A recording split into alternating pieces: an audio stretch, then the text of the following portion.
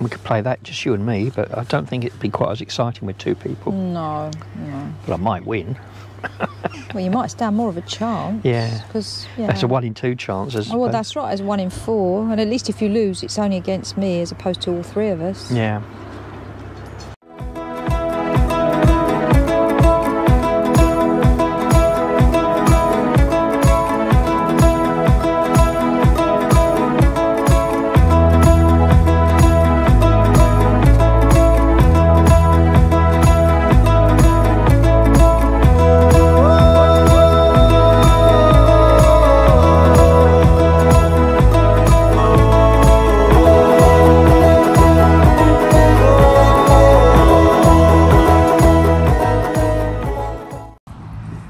So we're going to Old Sarum today, all being well, and we're heading up this path in front of Graham. I think you can probably just see it, and that's the hill we're climbing. It doesn't look very tall in the camera, to be honest. I think it's a little bit higher than it looks. Rather hoping we'll get a nice view maybe of the caravan site when we get to the top. We shall see.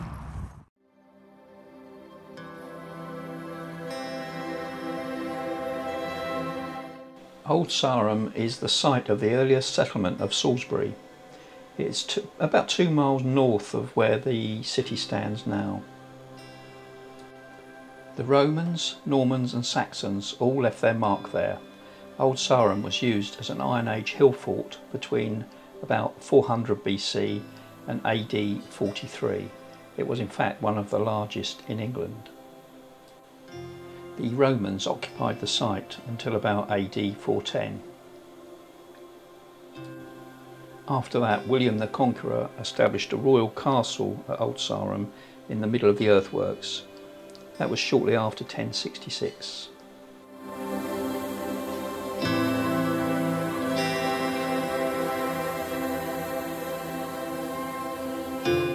There was also a period here when King Henry II's queen, Eleanor, was kept as a prisoner here.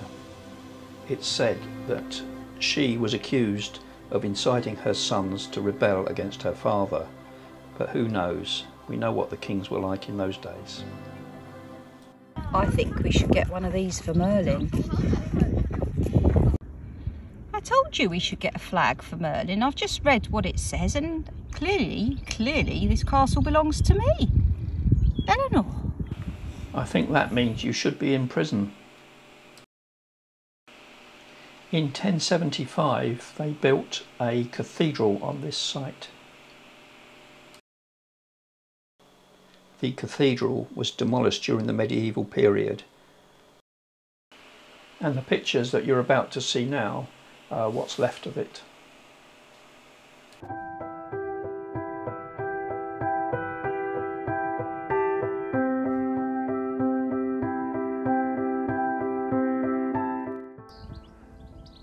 I think it's a bit like the Tower of London. They actually have crows here, or ravens maybe.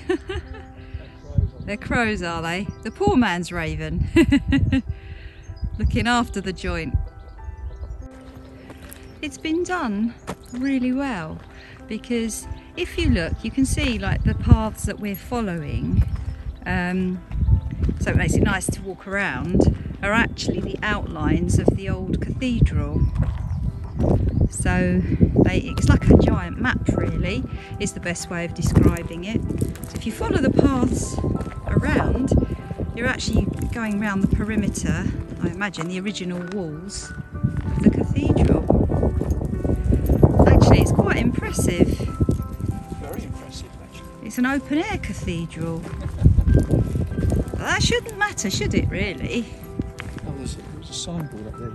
We'll go and find the sign, see what else we can. There's one here too. See what else we can find out. So we're stood at the back of the cathedral, which is like where ordinary people went, which sounds perfect actually.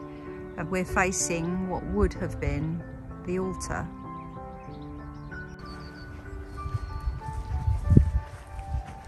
So now we're walking up through the middle of the church. They've marked out here with these crosses what would have been, I imagine, the supports, the great big columns, that's the word, columns. And we're now walking up the steps, headed in the direction of the altar. So I wonder if this is, if they had choirs in those days, and if this would be where they would be sat. It's hard to know, isn't it?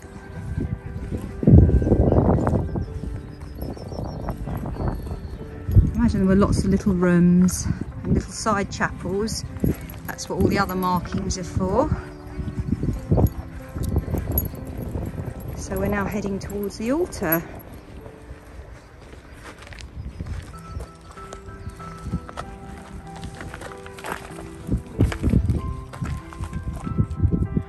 The hidden cathedral.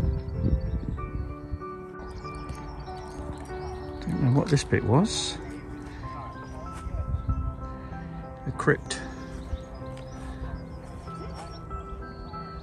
I don't know really, I'm guessing. We're being cryptic.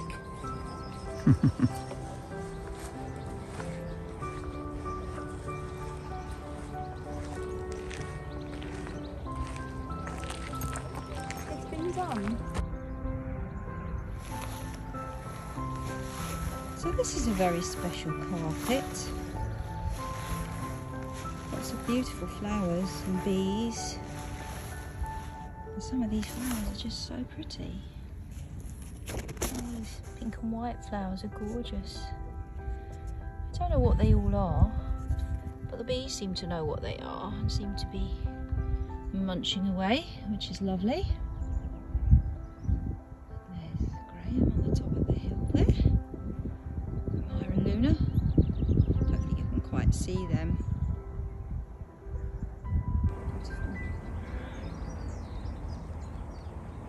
Here we are, up on top of Sarum Hill, looking down at Salisbury Cathedral.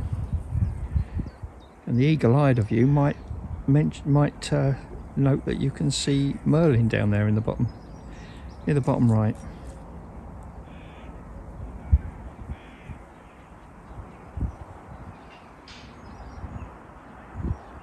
And there's the circus come to town.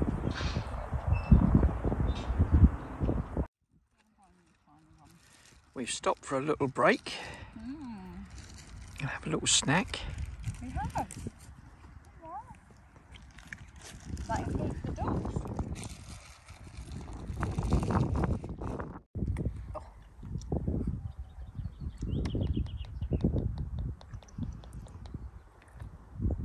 Poor little Luna's scared stiff. You probably can't hear it on the video, but in the distance there is the sound from Salisbury Plain of tanks firing weapons, and she can hear that. She's shaking like a leaf, poor little mite.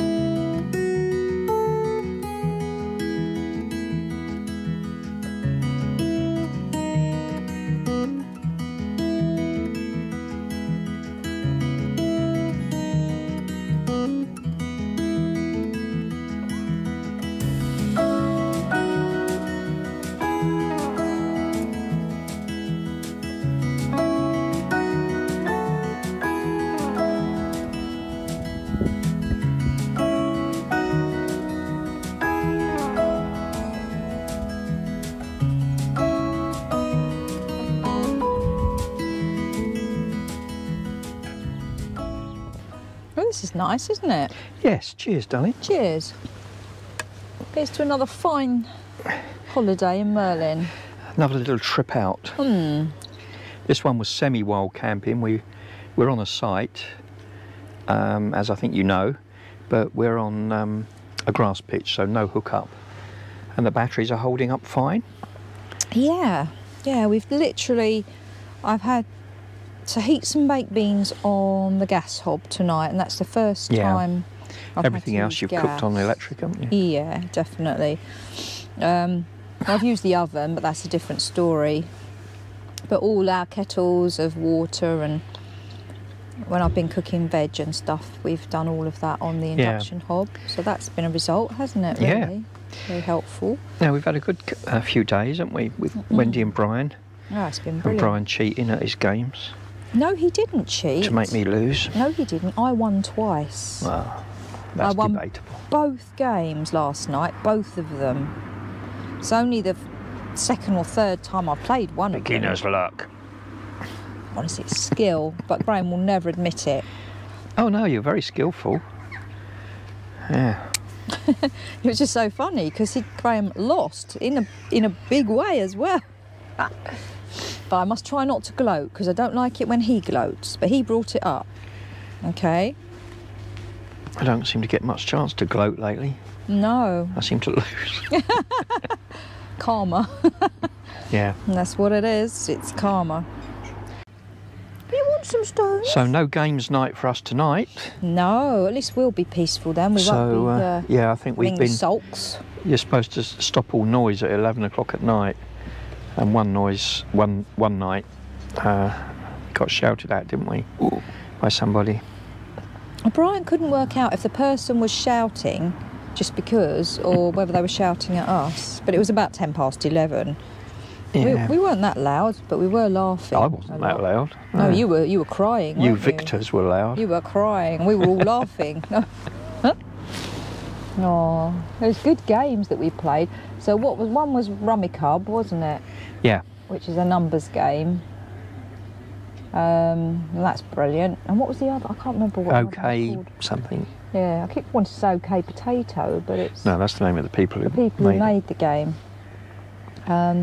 It's just basically like Connect 5, but 4 of you can play it, and it's on a table, and it's portable rather than a big game where you put discs through. One of those games with very simple rules, but there's quite a lot to it when you get into it. It gets harder the more you get into the game. In fact, both of them are like that, aren't they? Yeah. You start off and it seems so easy, but as you're playing it, you realise there's more permutations. I didn't mind. Well, we could play that, just you and me, but I don't think it'd be quite as exciting with 2 people. No. But I might win. Well, you might stand more of a chance. Yeah. Because that's a 1 in 2 chance. Oh, well, that's right. It's 1 in 4, and at least if you lose, it's only against me as opposed to all 3 of us. Yeah. I'm being naughty. Yeah, that would improve it. I'd come second instead of 4th. Yeah, you'd always be second. Yeah. Anyway, so that's what we're doing tonight. Yeah. We'll catch up with you in the morning when we're packing up.